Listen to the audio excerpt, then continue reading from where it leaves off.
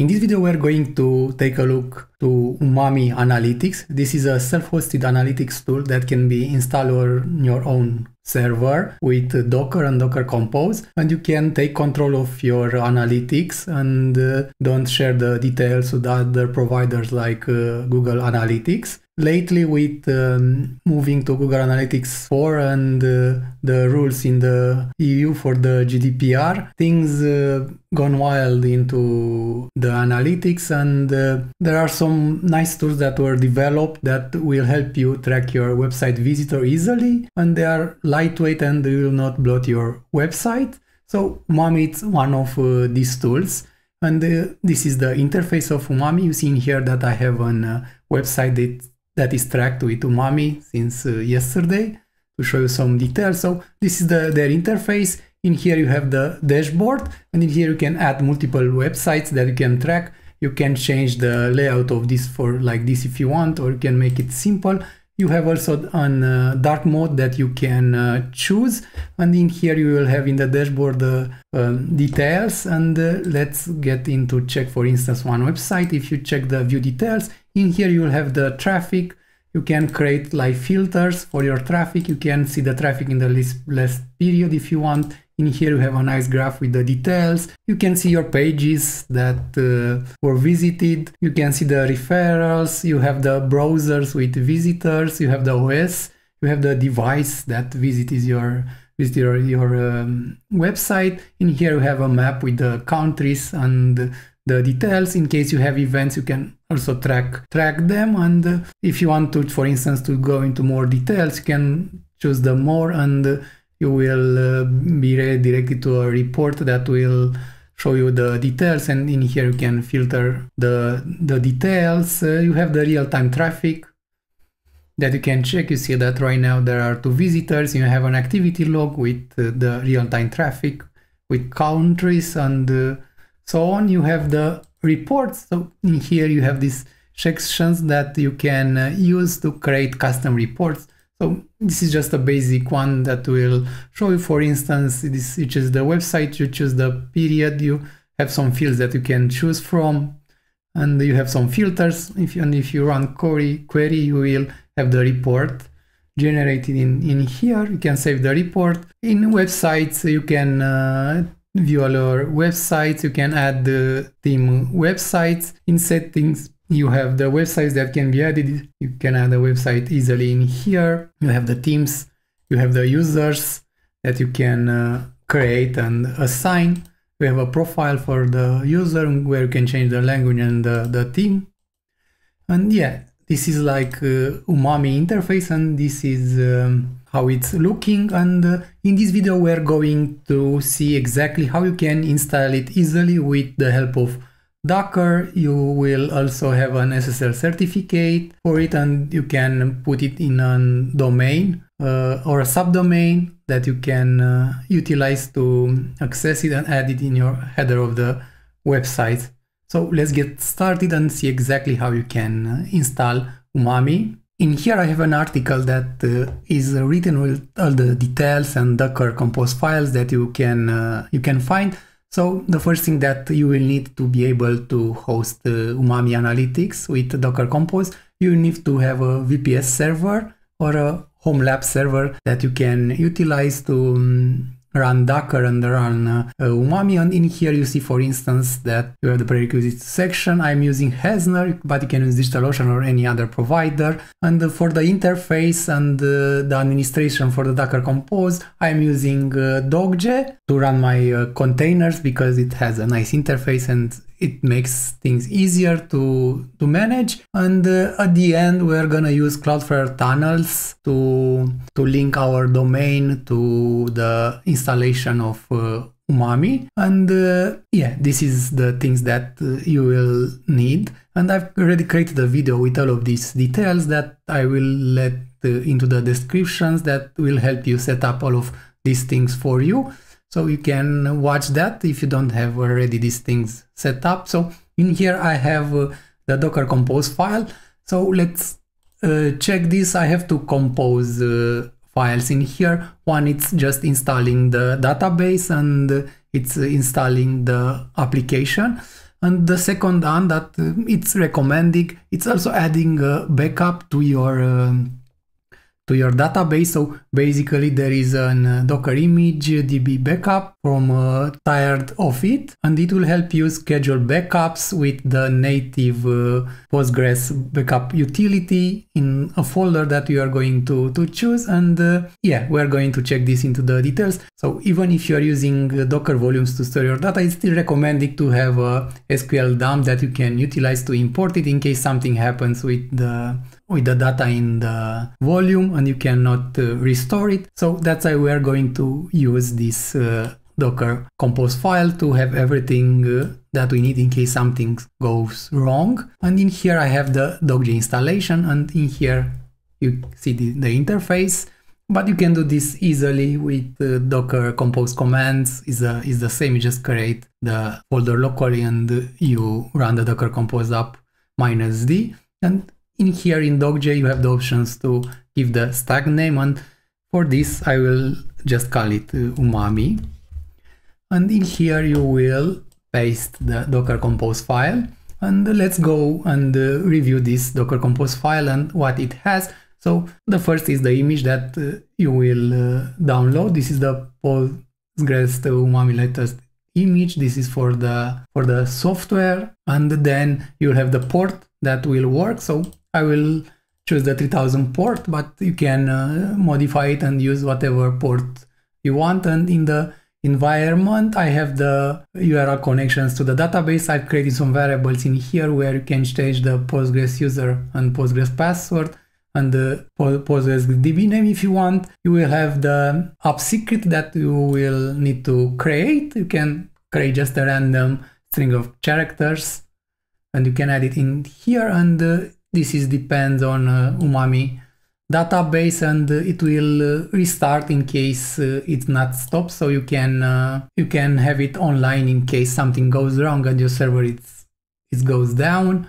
And in here you have the health check options for this container, and in here you have the database. It uses Postgres. It is the 15 version with Alpine, and in here you have the environment in the Postgres DB user password. And in here I have created a volume that it will be stored in the same location where you have the Docker compose file, and it is pointing to the Postgres data.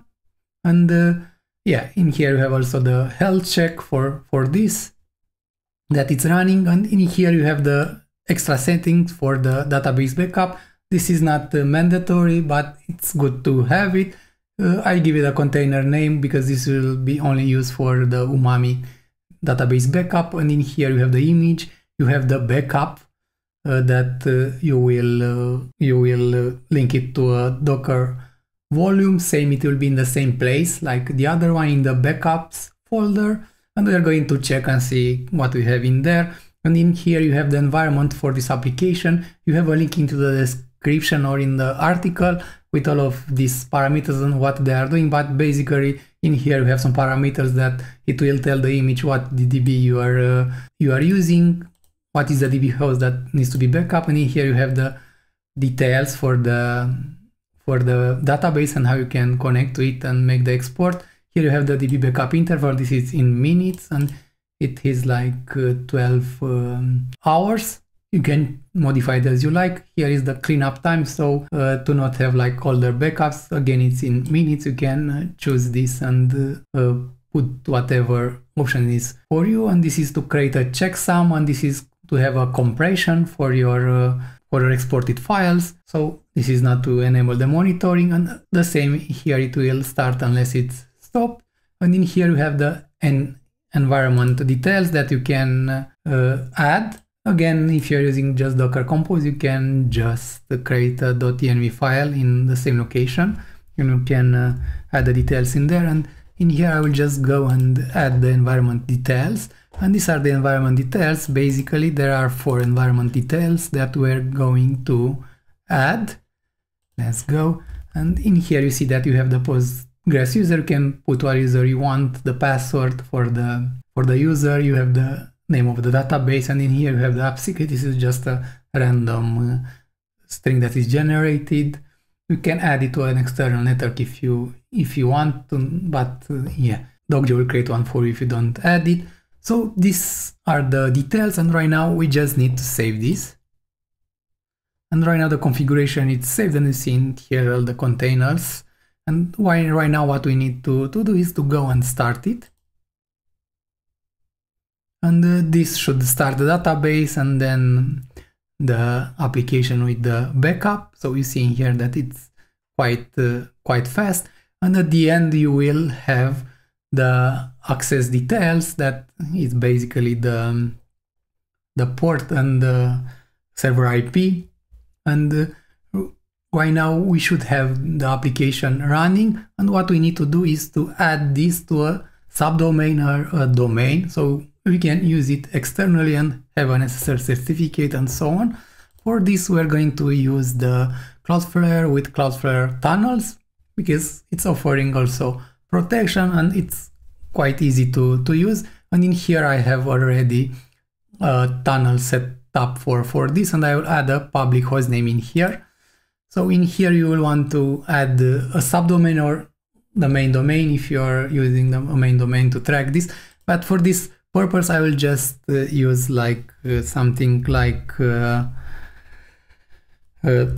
just a name. Usually you shouldn't put analytics or things like that in the domain or the subdomain, because it will be blocked by the ad blockers. So that's why, for instance, this is just a name that I'm setting. It will be like docs, and in here I will choose the domain from the list, and in here we have the type, it will be HTTPS, and in here you need to put the server IP address with the port you have chosen.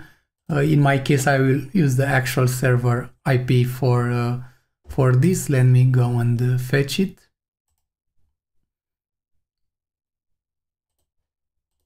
And I'll put it like this.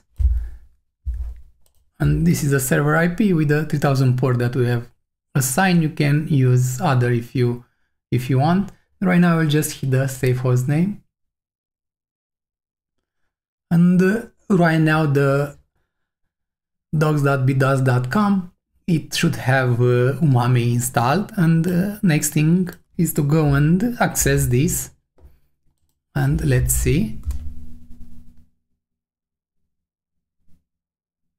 Let me log out from this or open a new incognito Windows for this, because in the beginning when you will set this up you will be prompted for a user and a password, and you have some default user that is the admin one, and you have the Umami as a password. Okay, you see here that right now you don't have any website. And the next thing that we are going to need to do is to go and change our password. For this, you need to go to settings, profile, and in here you have the options to change the password. Then you put the current password and the new password that you want for your account.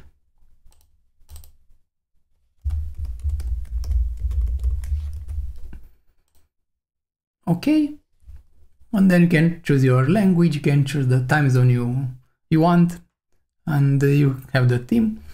And yeah, right now you secured your account, and the other things that you need to do is to go to websites, still in settings, and in here you can add your website, and the website name, you put the name that will be displayed in here, and the domain.